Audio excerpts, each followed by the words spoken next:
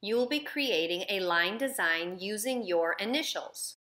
Your initials are the first letter of your first name, the first letter of your middle name, and the first letter of your last name.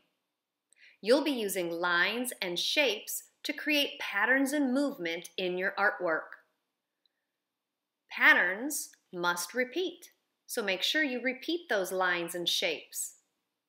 And a line that the artist draws through the artwork, that's what guides the viewer's eyes and moves their eyes through the artwork. Of course, we want you to use your own line design ideas. However, if you get stuck, you're more than welcome to use any of these line ideas here. Now let's get started. You're going to need a paper and a pencil for this project. Hit pause if you need time to get your supplies.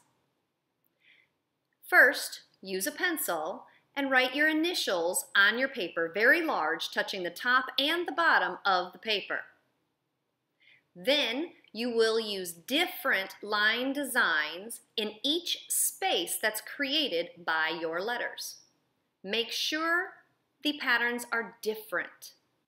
Don't leave any blank spaces. Finally, you will darken in your initials so your teacher can clearly see them.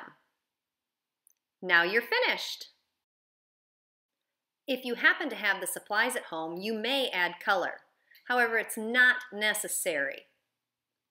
If you're choosing to add color, you can use a fine point marker or sharpened colored pencils to trace all your pencil lines.